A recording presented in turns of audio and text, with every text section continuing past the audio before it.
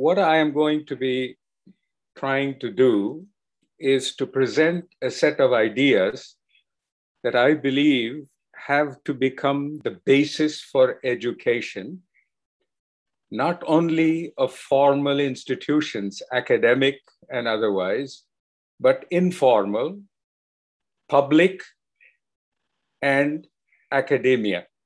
So let me begin. Okay. There is general agreement among scholars that humans are now in what is defined as the Anthropocene, best described in the Encyclopedia of Earth as follows. The Anthropocene defines Earth's most recent geological time period as being human-influenced or anthropogenic based on overwhelming global evidence that atmospheric, geologic, hydrologic, and other Earth system processes are now altered by humans.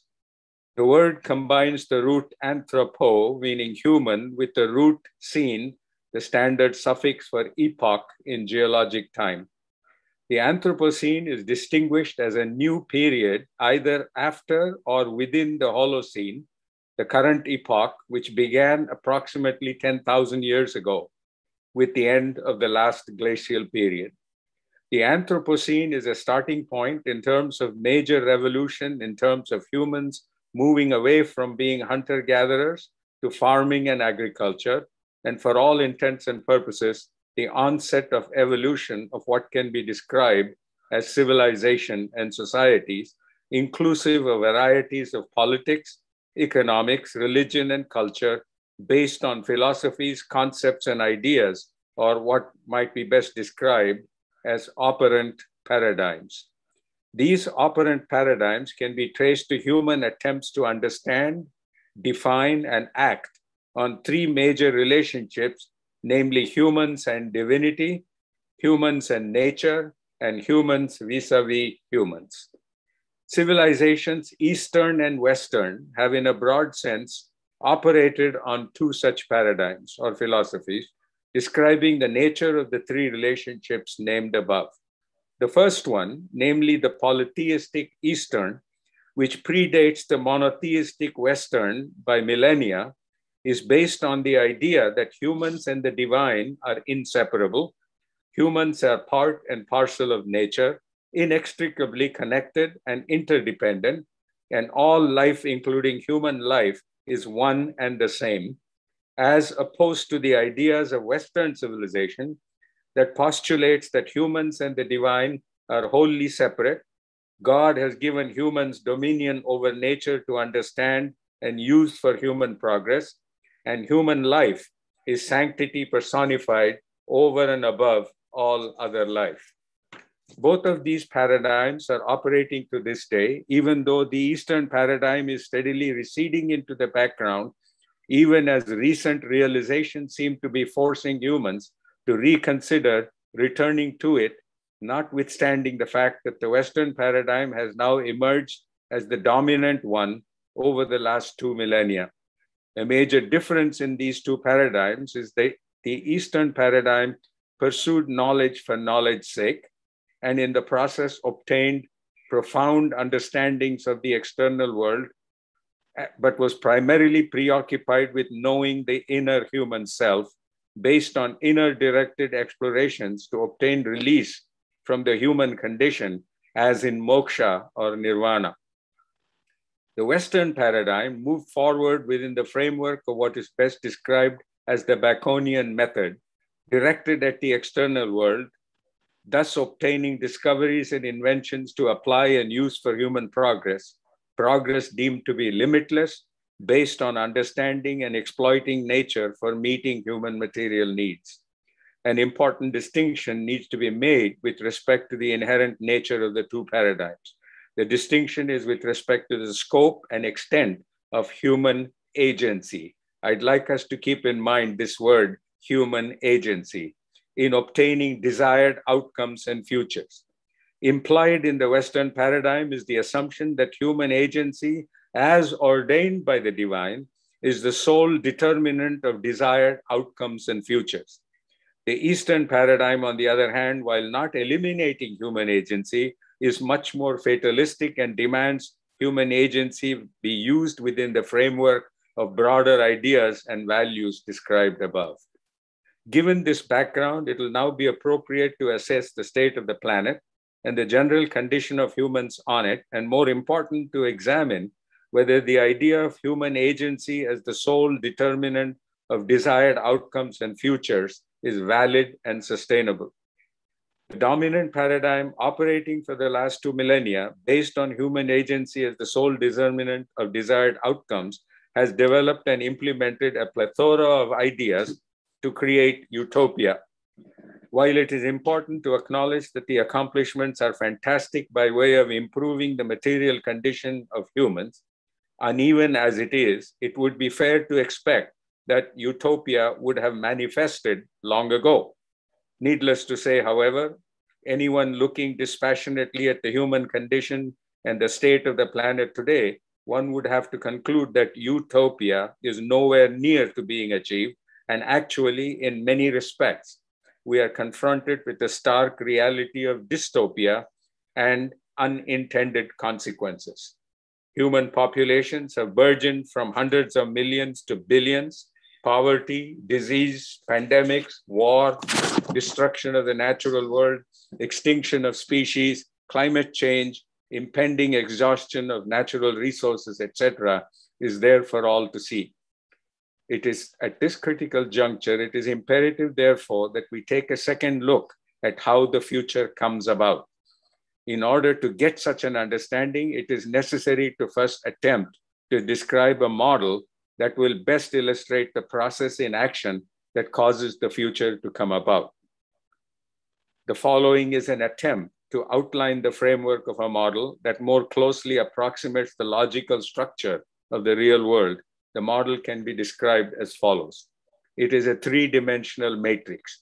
The first axis is humans as participants, individually and collectively, concurrently functioning as agents at 8 different levels of identity, continuously attempting to optimize their multiple interests, namely individual, family, neighborhood, city, state, region, nation, the planet.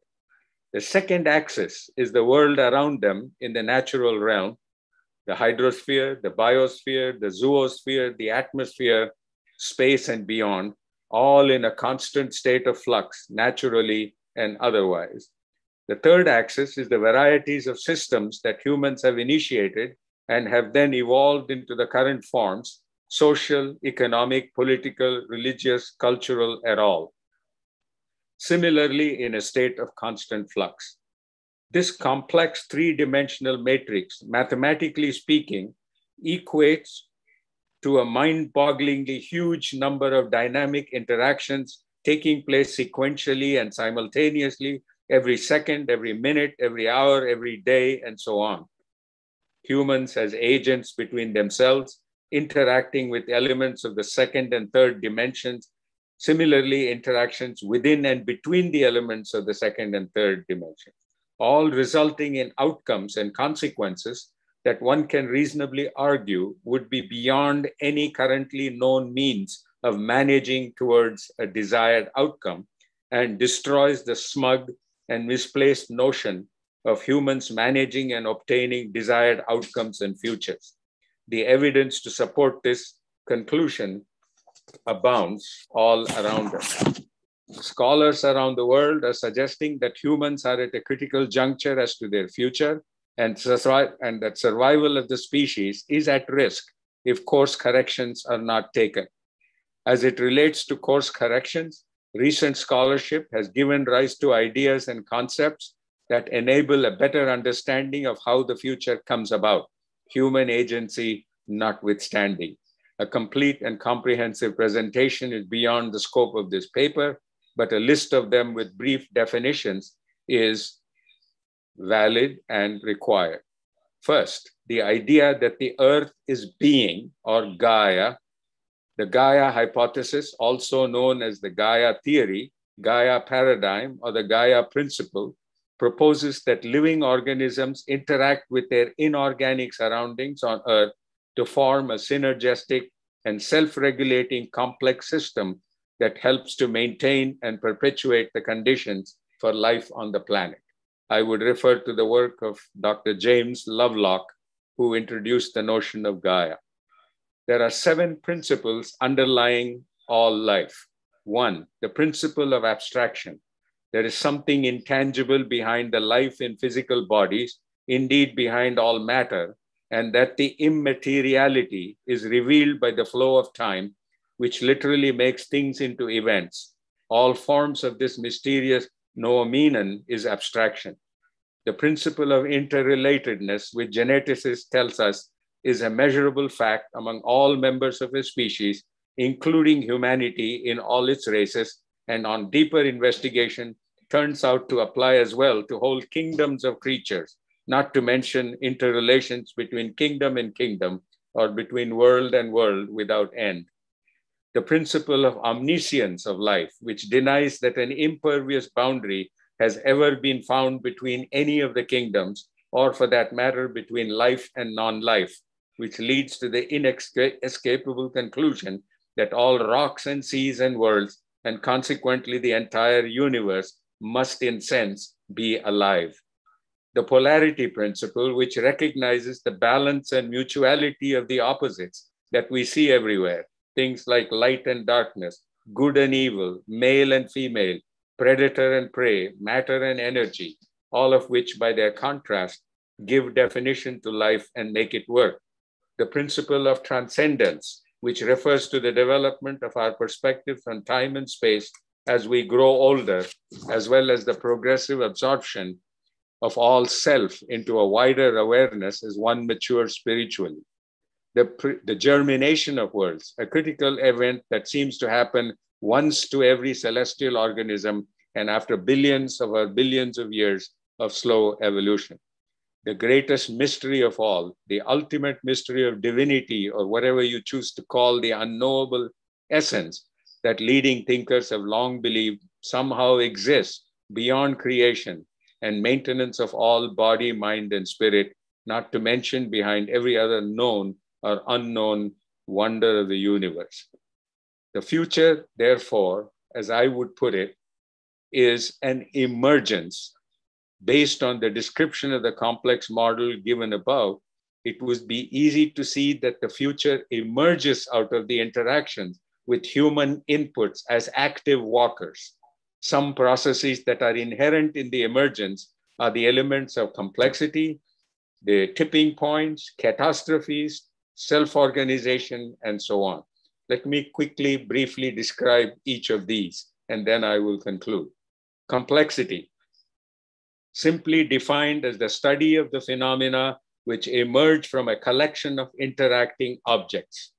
Complexity characterizes the behavior of a system or model whose components interact in multiple ways and follow local rules, meaning there is no reasonable higher instruction to define the various possible interactions.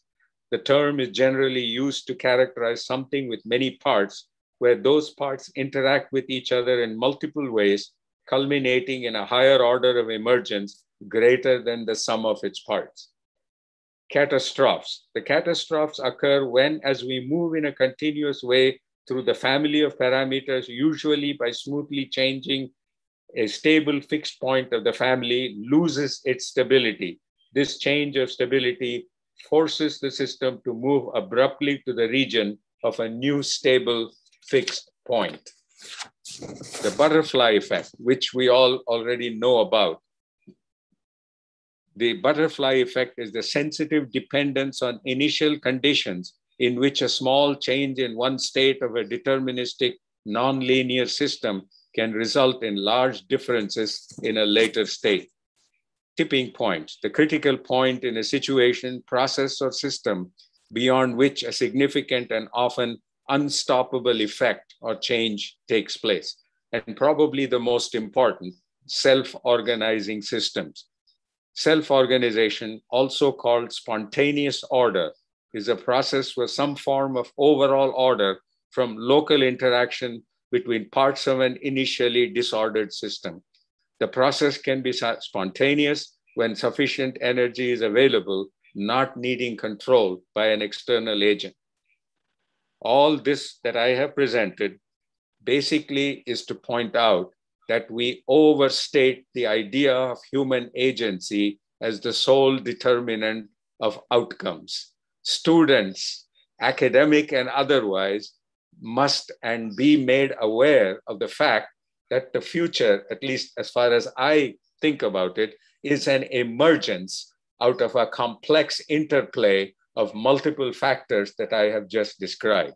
So what it means basically is an human agency must play the role of enlightened self-interest as a component, as an input to the system, which can then create an outcome that we would have desired. The idea that you can create futures in a top-down fashion in a short-term 4-year, 5-year, 10-year basis is a fool's errand. Thank you.